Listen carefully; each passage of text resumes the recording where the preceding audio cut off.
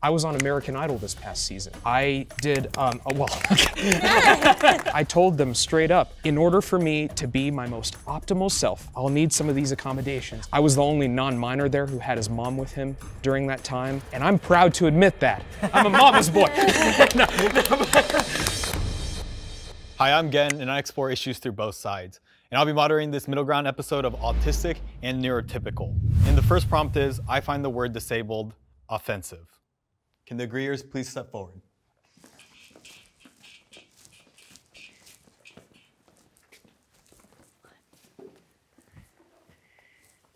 I think you should go back there. Okay. Well, I guess I'll start off first. So being on the spectrum, the autism spectrum myself, and being someone who masks my autism pretty well, I have a hard time accepting the fact that technically, yes, I am disabled, because throughout my entire life, I've had to deal with things like sensory overload, you know, dealing with high emotions at times and stuff like that. But I also was raised to be a go-getter and to, if I put my mind to anything, I can accomplish my goals. And I have accomplished stuff. I'm a writer. I've written about being on the spectrum for Insider, The Doe, and places like that. And I don't let my disability stop me. So it's like, you know, we live in this world where having a disability is a bad thing, and most people kind of operate that way and like view disabled people in a negative light. And so for me, whenever someone calls me disabled, it's definitely a trigger for me, to be honest. Yeah, I would agree with exactly what you're saying. That was kind of why the reason I came up as well. I feel that as a root, it's not an offensive word, but the stigma that our society has made it today has created it to be an offensive word. My son is nonverbal. He's never said a word, never had anything. Use communication with his language. What I find the problem with disabled that I've always had an issue with is it looks at my son in a way where he's supposed to be fitting into everyone else's world. Even movies that are made about autism that are supposed to be like these movies that make everybody love autism, usually at the end of the movie they do something in everyone else's world that makes them special. They catch a touchdown, they go to prom. My son's not gonna catch a touchdown. My son's not gonna go to prom. He doesn't care about those things. And sometimes you can just be who you are, and you don't have to be labeled, well, you don't do these things, so you're disabled. Can the disagreeers please step forward, please?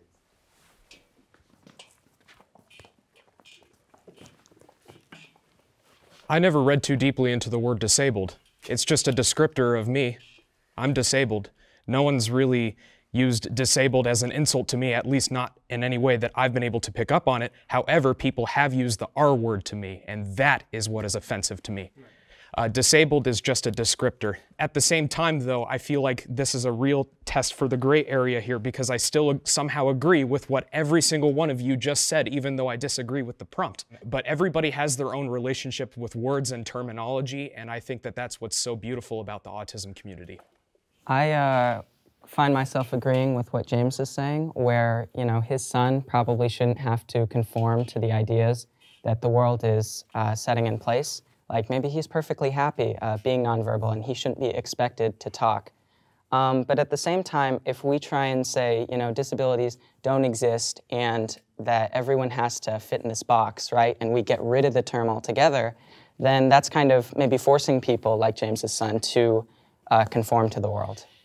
Just to piggyback off of that, say, James, have you told your son about this episode, and has your son ever communicated any degree of advocacy to you at all? I talk to him about everything. People always tell me when they find out he's nonverbal, they're like, you should talk to him. I'm like, I talk to him more than I talk to anybody else on earth. Like, it's constant. There's things he doesn't understand, like fundamental things that he doesn't understand. He doesn't understand that I'm going to do this. He doesn't understand what autism is. He doesn't understand things like that. But I tell him, I'm like, we're gonna talk about you. We're gonna have, you know, all the great things about you. When I relate to my son, what I try to do is I try to put myself in his shoes. So I write a blog about him. I try to do autism appreciation, I call it, where I talk about the positives of autism and how he's a great kid, not despite autism, but in many ways because of autism. That makes me very happy to hear. I'd love to read your blog. Thank you, okay. Jubilee viewers, you should read his blog. That's my hype man. I'm my new hype man, thank you. So, back to the prompt. Just like what you have said, I was one of the few people that faced the R word, especially in high school. I haven't been called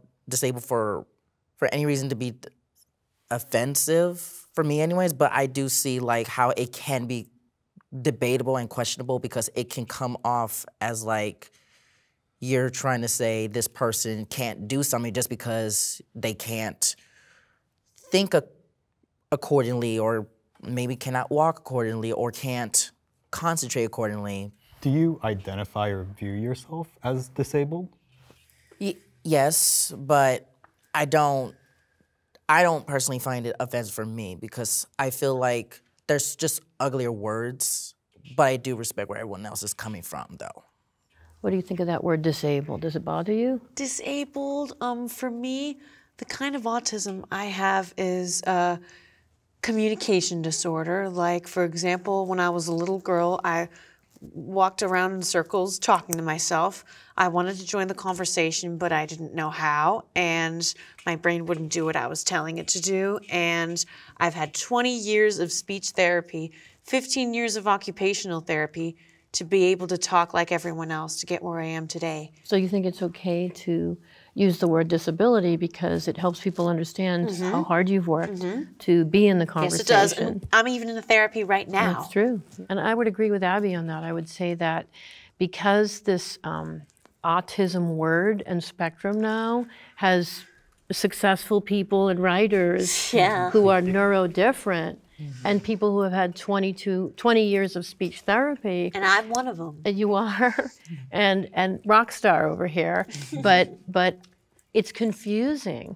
So I like the word disability, because when we're in public and Abby has a stim or arms are flailing, you know. Yeah, and some people on the spectrum tend to rock back and forth and flop their hands. And that's a stim. Oh, why you gotta That's call not me the that stem out? on. I was doing that just now. No, literally, I've been holding my hands like this. That's, Yeah, I do that's this a too. good thing, though. I That's- even do this, or but I don't rock back and forth. Right, but that's not your stim, but other people do like that. So, but not whatever mine. that thing is, I just feel like if you understand that autism can be different, can be a disability, because I don't have to stem, I can stem. This is a stem too. And everybody but it's not stems. imperative for me to do that to be in this conversation right now. I do have a question though, because the R word kind of came up amongst few of you guys. Is there any nuance with that, in that being not offensive or offensive? No. Just straight up, no. Because the thing is, we've come such a long way in terms of like, well, I don't know if a long way in terms of understanding autism. I think that's why we're all here. But just more like we've gone past that word. And I remember I used to work at a coffee shop, and there was this guy who would never call people that word, but he just would say like, oh, that's the R word, like that's that, like whatever. He was kind of like one of those people that was kind of like, well, it's just a word, and it's just a word. And I'm like, well, there are several other English words to use. So it's just like, I don't really see the medical field has gotten past it. We should get past it. The year is not 1940, Right. and at this point in today's modern language, it is really an insult. Especially going to a public high school, I hear that a lot. Yeah. Yes. I have trouble making friends. Can the greeters step up?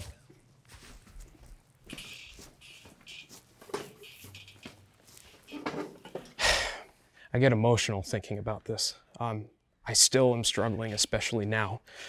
It just feels like everyone is, you know, I never had any friends until 3rd grade. I only talked about Pokemon with him, and that was it. And he was probably likely also on the spectrum. And I was so severely bullied at my public elementary school. Girls tended to be nicer to me as opposed to boys.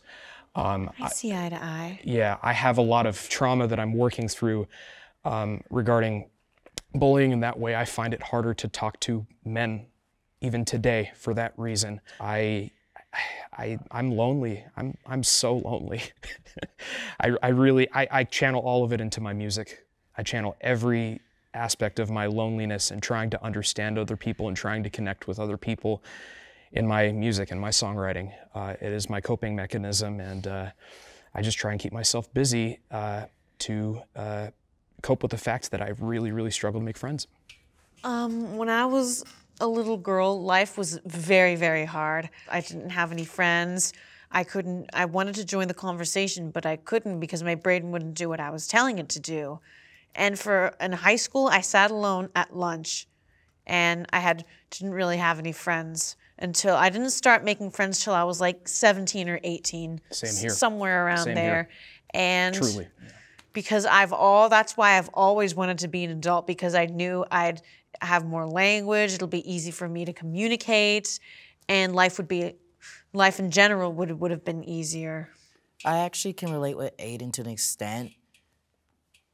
I had a difficult time making friends because, well, at the time when I was younger, of course, I didn't know I had autism, but I was also a little bit different. I was those autistic kids who kind of was a social butterfly at the time, so believe it or not, aside from how I appear, I was such an extrovert. I was being seen in middle school as kind of like a class clown. And then by like high school, the first high school I went to, which was a really bad school, I was put the gay stigma because of my voice, because all the guys there, their voices are more like low like this. but at the time mine was like more higher like this. But it was hard. And by the other high school, which I spent the rest of my high school years, I made a little bitty friends, but people who actually did not just disregard me and did not see me as like a walking joke or some potential lost cause, because a lot of them was weirdly enough afraid of me, of what I can do. So, well, I would like to chime in case it were to. Okay, never mind. In a sec. Yeah. Well, now I don't remember. Well, no, I do. I have friends. I do have friends, but I only have friends one at a time. I have never in my life ever truly been a part of a friend group. And I have some of the most beautiful friendships ever, and they're so quality because it's just me and that one friend. But man, I just wish I could be a part of a group. I was out in public recently. I saw 4 artsy-looking people that were about my age, and they were all talking and having a blast, and I was just looking at them just like, the jealousy kicks in. Yeah, when am I gonna have that? That's what I wanted to add. We can move on now. Mm-hmm. It's funny because I disagreed. I was the only one on my side who disagreed, but I also can pinpoint each of you in something that you said, because I definitely can relate. I think I've gotten good at developing surface level friendships. As an adult, I still don't really know how to find that line between like opening myself up, but also not expecting the same in return from the other person, because sometimes they don't know how to give the same in return. So it's just, it's not just necessarily like that the other person has bad intentions, it's just the way we communicate and the way that we think can be different and just not always work. And I think that's still something I'm struggling with. Even here, like hearing you guys over there when I was disagreeing, the level of openness that you're willing to share these stories is like, it's what we always say we want. Like as a parent, you go, I want to have a kid who's honest and who doesn't lie and who doesn't do these things. And then I'm like, he has autism. Like, oh, I'm like, no, but that's exactly what we all want, right? We want that thing. And they don't get it. And I've struggled with my son. My son is not.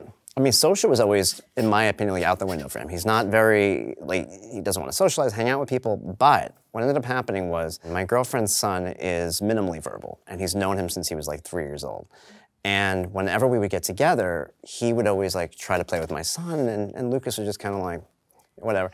And we noticed about a year ago, they were in the pool, and like Lucas started like following him around the pool, trying to like tag him. I was like, oh my God, is this happening? And we've noticed slowly that he's been doing that too. I see that. I worried about him having, people be his friend. I worry about people taking advantage of him. I worry about neurotypical people sometimes having the worst intentions. These people who don't have disabilities are the ones who sometimes do some of the cruelest and worst things. So it's always been, I'm not so worried about him and friends, I'm worried about the other people around him to be his friends sometimes, a little more. As far as developing friendships, it's ironic because I'm insanely social.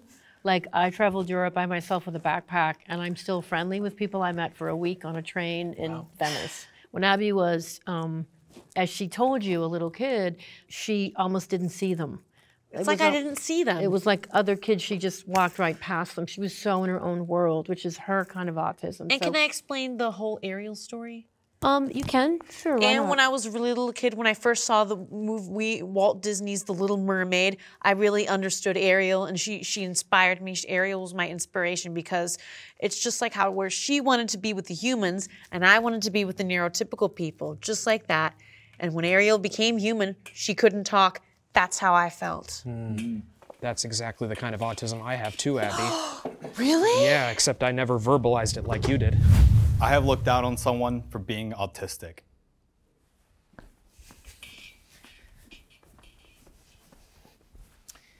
I'll sit next to you, why not?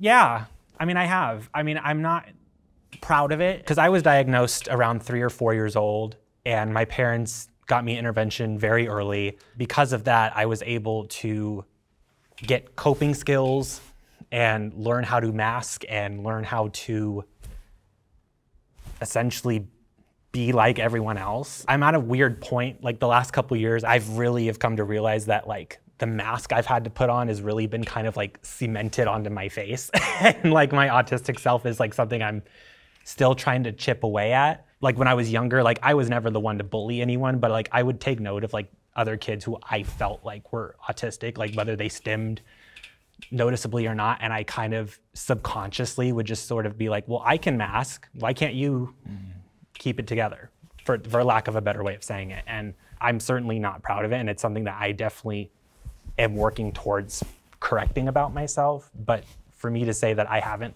done that would be a lie, which is why I'm sitting here.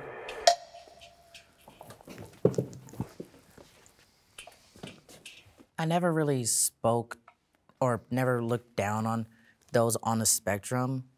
And this was obviously before I found out I was autistic, because I was diagnosed at 2.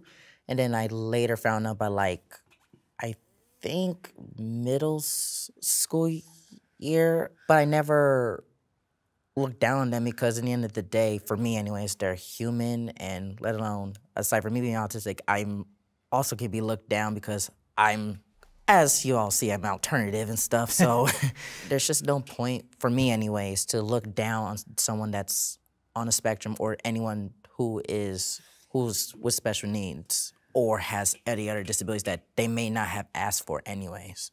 From the information I've gathered, the 4 of us who are on the spectrum were all diagnosed very early. I would be very, very curious to know somebody who was diagnosed much later's perspective on that, especially since for so many of these later diagnosed people, they don't realize they're on the spectrum immediately. I've sat at parties with Asperger kids, which I know you're not supposed to say that word, but the intelligence in an Asperger person is such a gift. I learned all about astronomy from this one kid in 2 hours, and his mother was saying, oh, leave the nice lady alone. And I was like, no, please let him stay with me. This is so cool. So that's because I'm coming from that place of looking at neurodiversity, autism, Asperger's in a different way, because I've been around it for 25 years. I'm a teacher's aide for the beginning theater class at my school, and there are quite a few kids in the class with autism. Sometimes they'll say something that's a little crazy or a little out there, sometimes like some other kid might take offense to it, but I just know like sometimes there's no filter, like it's okay, and I'm just like, okay, like let's talk about why that might not work, why that might not be a thing to say, or if it's something that's like, whatever, we can just move past it. So yeah, definitely like no judgment at all. Like I understand that sometimes there's like less of a filter or something else like that. So both of my parents are special education preschool teachers. They've bounced around throughout the grade levels. But when I was in preschool, I went to the same campus that they did, and I was in a class where myself and then later my sister were the only 2 neurotypical kids. Mm-hmm. Everyone else there either had autism, Asperger's, or some sort of physical disability. Mm-hmm. It's not something where I would look down on a person for having that just because I've been around it so long. But I know that, like we were talking about, public high schools mm-hmm. and kids in general can be really cruel. And it's not uncommon to see autism or the R word being thrown around as an insult. And it happens on social media all the time, especially TikTok. Unfortunately. TikTok is like a war ground, a battleground for like the rudest, meanest, most judgmental people. And sadly, a percentage of them say they are on the spectrum. Prior to my son being diagnosed, I remember one of the things that worried me was that as a parent, when you first have a baby, autism is almost treated like something you have to avoid. Like it's almost like, be careful, don't feed him this, don't do this, don't tell him that. And then when he had autism, I was like, okay, now what? And they're all like, and I'm like, but what does it mean? Nobody could tell me what it meant. Nobody told me what it looked like. I mean, he smiles, he hugs me. They're like, some people hug. Is he gonna talk? Maybe. I'm like, you're not gonna tell me anything. What am I gonna find out about him? So I was preconditioned to be fearful of this thing that once I saw how it affected our lives personally, it wasn't bad. You know, it was one of those things where like, I was expecting the worst possible situation. I think a lot of times people have opinions on something that they don't know anything about. What I actually just realized is one of the key defining moments was actually like remembering, I was having a hard time socializing in middle school. I remember one commercial from Autism Speaks. It was like the Black Plague was among us and just talking about an autism. It's like autism was basically treated like this curse and you know it's gonna creep on you when you're least expecting it and everything like, and I remember that commercial vividly, and it's just like, what kind of message are you sending out to the whole world who won't take the time to educate themselves on things? And I'm so happy that Autism Speaks has really stepped up their game in recent years since then. It's harder for autistic people to get a job. Join our Middle Ground Patreon to watch this exclusive prompt. Accommodations should be made for autistic people to be included in society.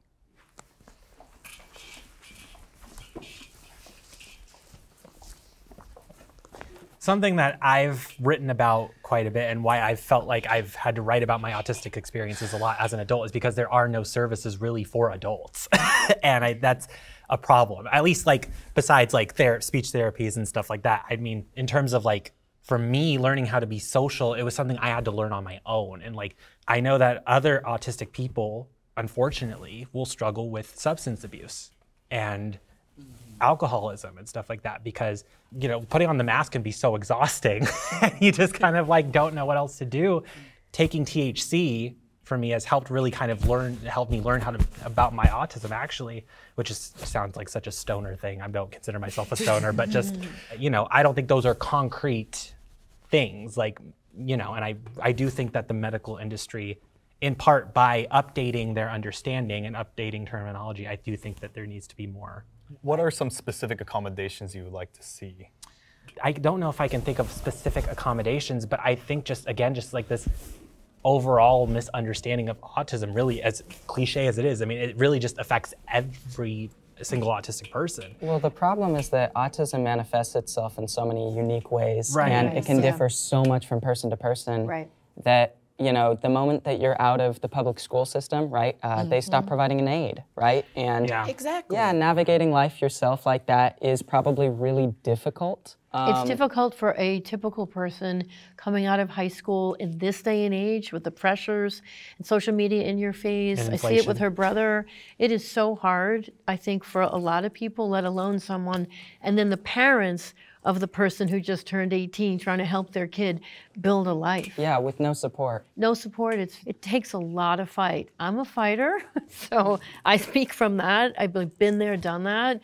I have cried more hours on the phone trying to get accommodations and programs going for her after 18 than I did when she was a younger kid. Not to mention, colleges are one of the few places that has a piss poor reputation. I'm not saying all universities and colleges, but most of them has a piss poor reputation for not having appropriate accommodations, but not just for kids on the spectrum, but I mean other kids, whether they're neurotypical, but they have special education. Absolutely. They could be overstimulated. Yeah, they can be overstimulated because when you're out of high school and you're trying to figure out what you want to do, especially with college, and you try to get in your IEP, IEP, it feels like you're going under because I'm trying so hard to scream, I need assistance, but it's like they still won't hear me. I'm in a new college, I'm gonna be attending that one soon, but the other one that I finished my AA in, they made a big reputation for not taking appropriate matters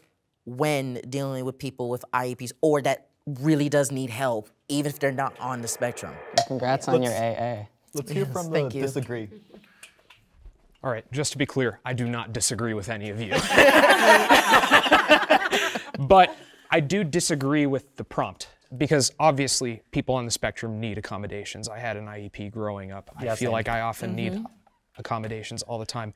But I really am hopeful that we can get to a point where we won't need accommodations to be included in society. You know what I mean? Like we should, like, for example, Best Buddies, an organization, they say it firsthand, they exist to not exist. They're doing these amazing services for including disabled people, but ultimately the goal is for that to not happen. I always try to be respectful of everybody else. Like if we are at a loud restaurant and he's yelling at a loud restaurant, everyone's yelling. He can yell at a loud, but if we're at a library, if we're at a recital or something, I take him outside.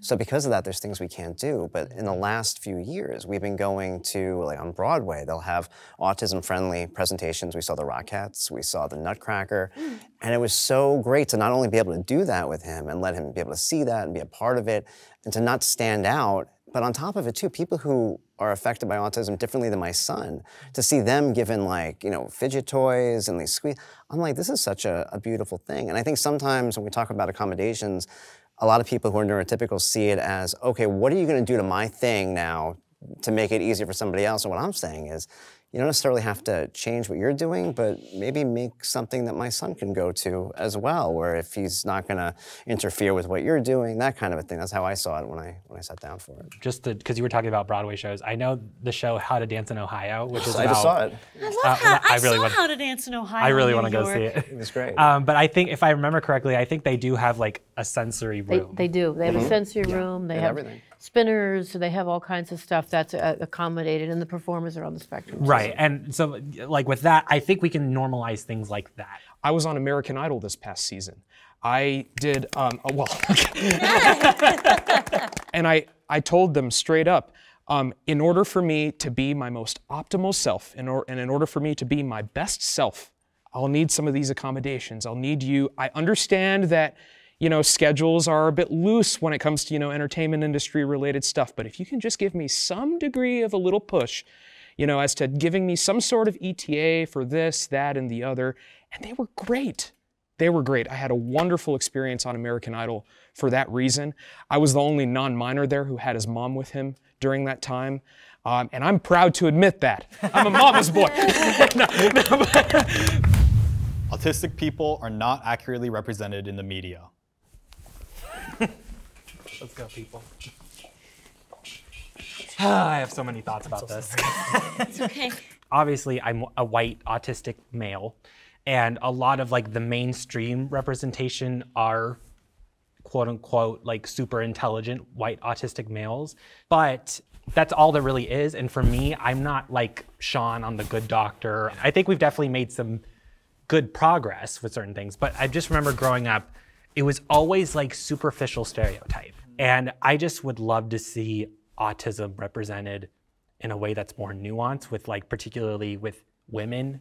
Like not all autistic women are Temple Grandin, and as brilliant as she is, but that's not, that the problem is they want to take these like pillars and just kind of think that like these are the only options. It's either like the worst of the worst or the best of the best, and that's not fair, and it's not true. No, that's so true. You know, I want to see an autistic character where their autism isn't necessarily like their whole story. I have some friends who think that, and I think this is probably kind of prevalent, if you say they have autism, they have savant syndrome, right? Where they're just a genius and they can magically do something perfectly, like play piano, or they're a person who has really low functioning autism and, you know, they can't do much, you know, they need able people to help them. It's unfortunate that that's kind of the two stories that are being pushed, and there's not a lot of nuance there, and people assume the worst or the best, and they don't look at it the other way. So my thing is, I wish that the term spectrum keeps getting bigger and bigger and bigger, and what it doesn't do is honor the individual skill sets. Right. Like you have an incredible skill set. You just got your AA. Congratulations. Thank you. You know, and your son sounds amazing and loving and sweet, and you know what that is because you spend all your time with him. And this charm right here, it's amazing. But what bothers me the most is that in the media, like TikTok, for example, I guess it's trending to be autistic, and I'm very worried about this. It's trending. Magic with Thomas. Well, what I'd like to say is, if you have sensory issues, you're now called autistic. I grew up with a brother who had sensory issues. He is not autistic. But now you're clumped in with that. So then what is the representation if there's literally not 3 levels, but 50 levels of functioning? 50 levels of functioning? Yeah, it's confusing. Right, like on TikTok, you'll see like someone with 8 million followers on TikTok who's a comedian, who's the funniest person ever, and I'm an amazing fan of, is looking for an autism diagnosis at 35 with a college degree and 2 kids, and you go, oh, I wonder what that is for them, because did you have any speech therapy? What is it, and why do you feel you need that diagnosis? But that media attention is what's permeating the rest of people who are not familiar with autism, thinking, oh, I don't like loud noises. I hate the sun. I must too be autistic, and that's a worry for me.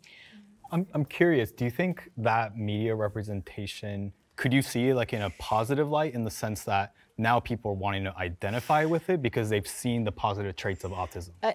There's something positive going on with it being, I use the word trendy, but I will tell you, if I didn't have people that attack me on social media for helping Abby to get her, what do we say? What's our sentence? To get your brain? To do what I'm telling it to do, of course. Right, to get her brain to do what she's telling it to do. Haters. I know, but there's some really mean people, and it's because I'm helping her. The haters are ugly, and the haters are extremely overweight. That's quite an insult. Oh, yeah. Now, why don't you tell them, why is that? You said that because you're thinking in categories. Because I think in categories, this is the way my mind works, and I wrote a song about it. Right, so but that is part of what we're dealing with, to be in the conversation right here, right now. In media, there's the gender stereotypes, there's the racial stereotypes, and people are saying, oh, we need to fight the stereotypes. But everyone's okay with the stereotypes about autism happening. And there obviously is a small group of people trying to fight those, but there's not as big of a realm of, oh, we need to fight the racial stereotypes, we need to fight the gender stereotypes, as there is for the rest. Okay, once again, I totally agree with everybody. But the reason why I stayed back is because I can't lie here. I really do feel like I have been represented quite well. But I think the reason for that is You're the representation. I am the stereotype. I'm a blonde boy. I was diagnosed as a child. I was in my own world. I was in my own world too. Yeah, I was considered gifted with my, piano skills and perfect pitch as a child. A lot of people called me a prodigy as a child. So I fit that stereotype. Another reason why I stayed back is because I think we're headed in a better direction. For example, How to Dance in Ohio. There's another series I watched just recently. It was a British series. Heartbreak High, the character I mentioned earlier. Yeah, no. There are some great stuff out there. My personal favorite, Disney Pixar's Loop. I think you would really enjoy it because it features a non-speaking character and it's played by a non-speaking person. Oh, yeah. You should definitely check it out. Do you think it's offensive when someone who's neurotypical plays a character that is autistic? Yes. That was one thing I was trying to bring up, especially where Veronica was bringing up about the more inclusive, basically inclusive appropriation. I do feel like it's so offensive with someone that's neurotypical to portray someone that's autistic. Like Sia did that with a little girl who was not on the spectrum, and she had a lot of backlash for that. And I see what they're trying to do, but they don't think about why not someone that can understand it, especially for the fact this is something that's not temporary. This is permanent. Something that's kind of important is that in the media, a lot we see characters with autism, their entire character development is either learning to cope with autism or learning to mask autism, and it's not often something where it's like yourself, where it's like your story is learning music, right, and becoming a teacher.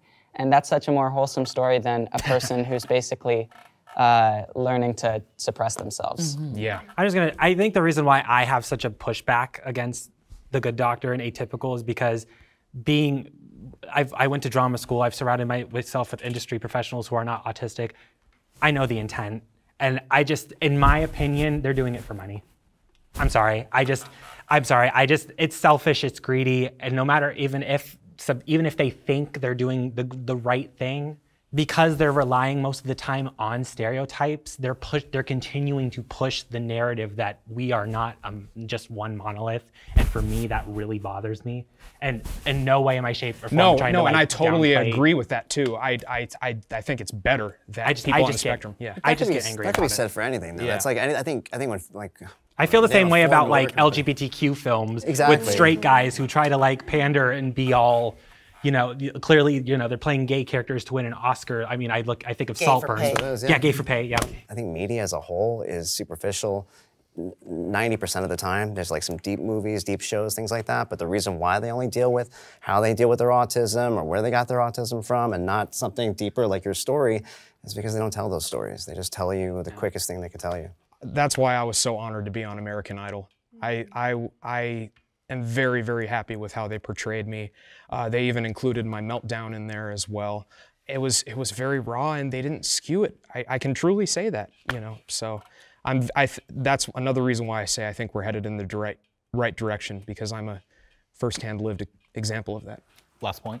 And then you were talking about how, LGBTQ films or actors of different races, and there's not that much happening with actors without autism representing characters with autism. That's just because there's not enough movies being made about that. Like you saw Sia's Music, and there was tons of backlash against that. But there hasn't been that much backlash in recent films because there just aren't enough films being made. Which is ironic because Sia actually came out last year and said that she was diagnosed with autism, which is a whole other ballgame that intrigues me. But anyway, I had to throw A lot that of out writing there. props there. Let's move on to the next prompt. All right. It's better for autistic people to date within the community.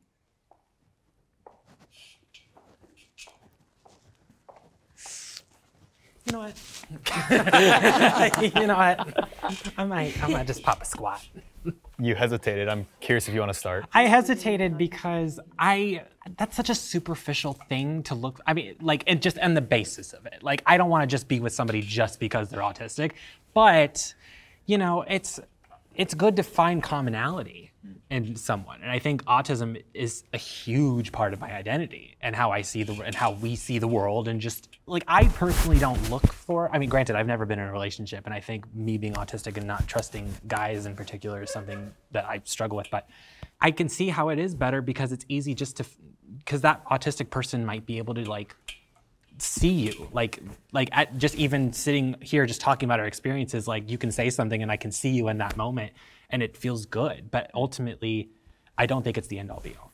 So Abby, do you want to talk about dating David, who's on the spectrum? David, my boyfriend, is also on the autism spectrum, and we like to go to like the Century City Mall independently sometimes. And what's great about David that he understands the way my mind works. He understands my autism. And we just went to the zoo yesterday. For her autism, dating someone within the autism community is right.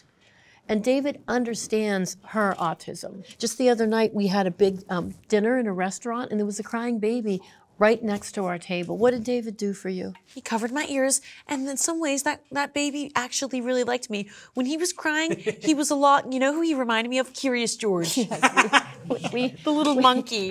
And his mother reminded me of the man with the yellow hat. I know, she's great with the analogies, right? But what was great is that when she started to have a meltdown and a real anxiety attack because of that screaming baby, that auditory sound, they wouldn't change tables. We asked to change our table. The restaurant wouldn't do it. It's just one of those unfortunate scenes. Family was really nice. It was just unfortunate. David leaned over and covered her ears and let her experience that. And I'm not sure a typical person would get that or understand that or have patience for that. And that happens, by the way, a lot. Would you feel uncomfortable having a neurotypical person date Abby? Candidly speaking, I guess I kind of would. Because the innocence, she needs an aide to help her, always. We're still learning life skills. I don't understand how a typical person might be able to have that level of patience. I'm not saying it's not possible, but I just think in general, and what I've witnessed between David and Abby is like literally makes me cry, tears of joy. It's the most beautiful thing ever. I've never been in a relationship either, and I 100% would love to date someone else on the spectrum. I definitely think that there would be a lot of beautiful connection there. However, there really is something beautiful about a neurotypical person who just gives a crap. I'm personally no less attracted to autistic people than I am to neurotypical people, but man, I'd be lying if I said I did not only want to date someone on the spectrum. I actually do agree with y'all was saying earlier. Like, I do see where y'all coming from about having someone on the spectrum date with someone on the spectrum just would lead less it will bring less problems, but it just depends on the person, I guess, because I know me, because I can relate with Ian. I'm pansexual, and unfortunately, some people who I had feelings for, I had to try and find many reasons not to have feelings for them, especially at work, because they are, because Story of my life. I don't, yeah, no, because I hate it because it's just weird and inappropriate for me. But anywho, and I just think people on a spectrum should be able to make a choice if it's safe to do so, because we are living in a garden of evil, and we do have, unfortunately people that will manipulate those of us, whether we still have our innocence or not. What about you? What's your dating life like? No, I'm just kidding. I'm kidding. I'm totally kidding. So I'm 16. Oh, there you go. You obviously should be aware that, you know, sometimes people will prey on those who they think they can manipulate, even in neurotypical relationships. But at the same time, I don't think that anyone, kind of regardless of who they are, should close themselves off to someone solely based on like a group that they're a part of or a stereotype, right? That and so I agree with. I think that we should treat everyone as individuals and look at as such, and so maybe we should be kind of open to whatever comes our way. Exactly. Let me put it this way. The autism label should not be the reason why a neurotypical person would not want to date someone on the spectrum. The autism themselves, you know, you see what I mean? It's hard to explain, you know, like the label can't get in the way. If someone is like, oh, by the way, I have autism, and then they just immediately walk away just because of that, you know, then I think that that's a little bit of a problem. Yeah. I think dating is probably a struggle for many people, And whether yes. it be neurotypical or autistic. And that's why I have a universal respect for you, problem, especially for the fact you're a single mom, you taking 2 kids, a full job. Like, I have total respect for you because my mom is in a similar boat. I completely have full respect for you, so I understand completely. How did you go about, I guess, setting up that blind date? Is there like a way for maybe autistic people to be able to date easier? Is Well, there it's such interesting systems? because she was on Love on the Spectrum, and so that was like a random thing that came from Australia to the US. And I'll be honest with you, even saying yes to doing that show, she didn't really know what it was. I didn't really know what it was, but then I saw Australia season 1, and it made me nervous because they were driving cars, college grads, they were going to Europe by themselves, and I was like, well, we don't have that, and there's a big expressive language issue. So I think you want, pardon the term, Asperger's in love. Because these folks have a different skill set, and I didn't want her to be in over her head. She didn't care really one way or the other. So obviously it was a great thing we did, but I will say that the team, once they came over, they were really kind about it, and they let her kind of be her and do her thing. And Yeah, so that's the rest, right, because I couldn't focus and sit still. I needed right. I needed to be moving. during the interview. Yeah. Yeah. You made it through with flying colors. Thank you. And flying colors means victoriously, by the way. Yes. Yeah. Yes, And you're doing it here now. Yeah. Yes. Autism can be a strength.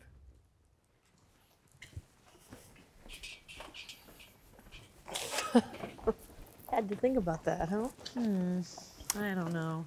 I don't want to say it's I know people say it's a superpower. I don't necessarily agree that it's a superpower.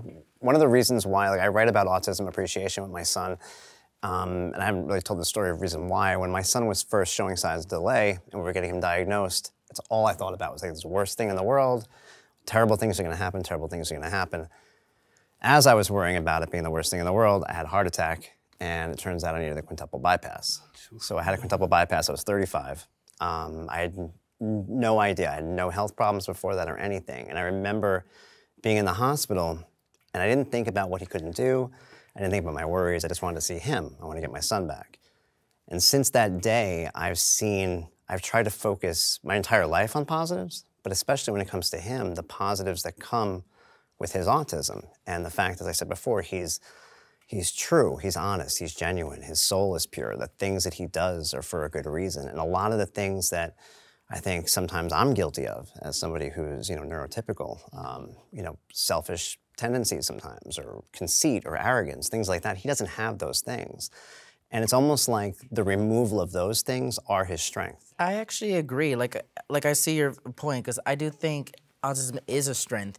As you said, being autistic, it's like you have, like, I guess in my meaning, double the innocence versus how you would be when you're neurotypical, because when I was in high school, imagine all the crap I have to eavesdrop on, and I'm just like, yeah, I think I know how you're gonna be growing up.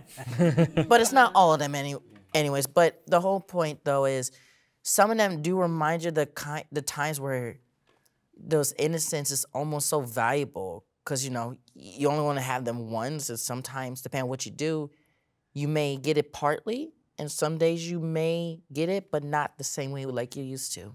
So yes. Personally, I'm a little on the fence about the pure thing. I was called pure a lot as a teenager. I'm not totally sure how I feel about that, but I totally understand what you're saying in every other way. And for me, it takes the form of autism is my superpower. Autism is my strength. Autism is something I have. It's not something that I am. That's my relationship with it. And I will accommodate your relationships with your autism. Autism is not always a strength, though. Some of the most traumatic moments of my life have been sensory overloads, meltdowns in public. So I think that that would be kind of ridiculous to call that a strength. But at the same time, autism is very much a strength in so many other ways. For me, I ditto that. But I will say I am slightly different in the sense of, like, I identify as an autistic person rather than a person with autism, because it's not something I need to otherize. For me, I understand why other people would kind of, everyone has their right to their preference. In terms of it being a strength, I see it as a strength because, frankly, I don't know who I would be without it. Because for me, in terms of how to incorporate my autism to that, I use it as part of my arsenal. Not as like a crutch, but like just more as like I can do this because I have this mixture of my autism and my upbringing, and I kind of bring them two together because that's what I know. You can't simply look at autism as a deficit as opposed to a strength, because that's basically saying part of who that person is a deficit. And that's not correct. And so it's better that we try and have this positive outlook on it instead of saying, hey, this person has a problem. It's, hey, this person is different. How can we help them or accept them? But see, in Abby's case, there is a deficit.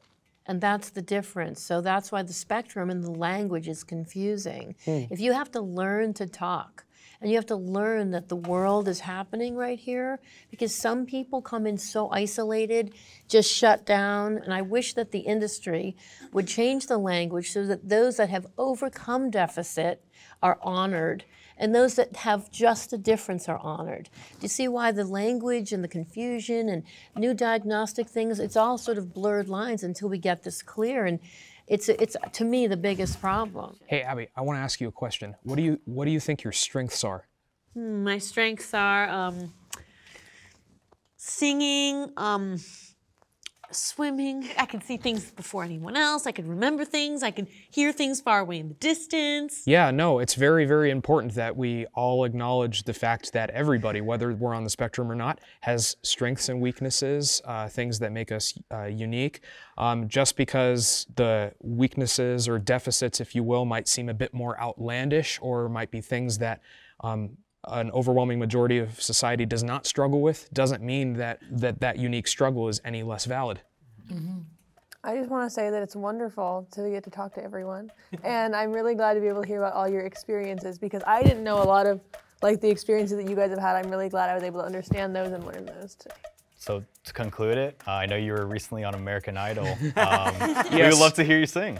Oh, well, before I sing, go stream my brand new EP, Regroup. I've worked with some absolutely incredible people, including my drummer, Logan Shepard. Shout out to you, man, who is also on the spectrum and is a touring drummer. Anything is possible. And you are the best that'll never be in my life, in my life. Whoa, what about me? No, your turn, yes. I have, Taylor Swift, the singer. Yeah. Oh, yeah, she's great. She's amazing. I have this thing where I get older, but just never wiser. Midnights become my afternoons.